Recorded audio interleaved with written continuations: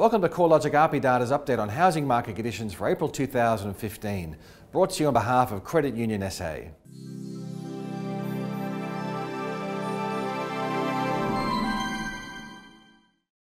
We've seen another strong capital gain result over the past month, with dwelling values across the combined capital city index rising 1.4% in March and by 3% over the first quarter of the year. The substantial month-on-month increase was driven almost entirely by the Sydney market, where dwelling values jumped 3%. The other capital cities showed a mostly flat result over the month, with a growing level of disparity between cities over the longer-term trend. At one end of the growth spectrum, we have Sydney, where dwelling values have increased by 13.9% over the past year, while in Perth, Darwin and Hobart, dwelling values have shown a slight fall over the year. In fact, outside Sydney and Melbourne, every other capital city has recorded an annual capital gain that's less than 3%.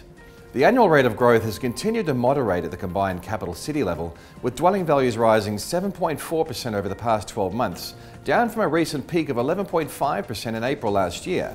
The diminishing rate of appreciation is a welcome sign that the rate of capital gain, at least at a macro level, is gradually tapering back to more sustainable levels. The one city that's bucking this moderating trend is Sydney. The rolling annual rate of growth in Sydney dwelling values has been slowing through the second half of 2014, but the rate of capital gain has caught a second wind over the first 3 months of the new year, with the annual rate of capital gain rising from 12.4% at the end of last year to the current rate of 13.9%.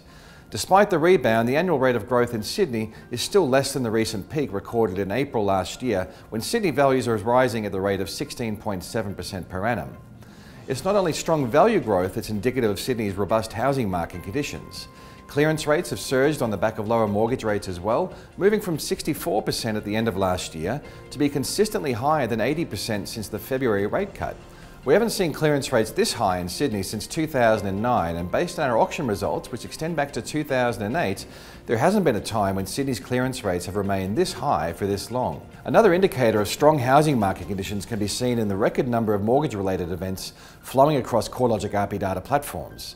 The daily average of platform activity moved to new record highs in both February and March this year, which can be attributed to a strong rise in both new mortgage originations and refinancing activity. Looking at the level of buyer demand in the market, the number of home sales has leveled over the past year. Over the 12 months to the end of January, we've recorded approximately 487,000 home sales nationally, which is 0.5% higher than the same period a year ago. Across the capital cities, the largest rises in year-on-year transaction numbers have been recorded in Brisbane, where sales are up by 7.5%. The most substantial fall in transaction numbers has been in Perth, where the market is down 11.3% based on account of year-on-year sales. The Adelaide housing market recorded an absolutely flat month in March for dwelling values, and over the first quarter of the year, local dwelling values have fallen by 0.9%. Over the past year, Adelaide dwelling values have increased by 2.2%, with apartment values slightly outperforming house values. Transaction numbers have increased by 5% over the past year, indicating that buyer demand is improving. However, uncertainty around local economic conditions are likely to keep a lid on significant value growth over the coming year. Overall, the housing market and the economy are moving through some interesting times. Mortgage rates are at the lowest level since the late 60s and potentially moving even lower over coming months. The lower cost of debt appears to have provided further stimulus to the Sydney housing market, but the remaining capital cities haven't seen the same sort of reaction, with the rate of capital gain remaining relatively flat.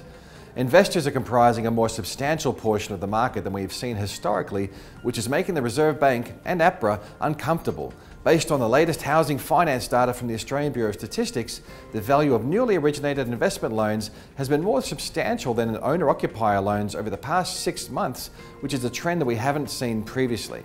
Investors are comprising a more substantial portion of the market than we've seen historically, which is making the Reserve Bank and APRA uncomfortable. Based on the latest housing finance data from the Australian Bureau of Statistics, the value of newly originated investment loans has been more substantial than owner-occupier loans over the past 6 months running, which is a trend that we haven't previously seen. Investors are most heavily concentrated in New South Wales, where this segment of the market accounts for nearly 60% of all new home loan originations. The heightened level of investment activity has spurred APRA to issue new benchmarks for investment lending, whereby Australian lenders will need to keep the pace of investment-related credit growth within a 10% growth window. Based on the January numbers, investment credit growth was up 10.1% over the year, suggesting APRA will be extra vigilant on bank lending to this segment of the market. With interest rates at the very least remaining at the current lows, but potentially moving even lower, the Reserve Bank will be relying on these macroprudential tools to keep a lid on the pace of dwelling value growth as they aim to stimulate stronger economic growth and lower the Australian dollar. With tighter lending conditions, we expect it will ultimately be a slowdown in investor demand as the year progresses, which at least in theory should remove some of the heat from the Sydney housing market.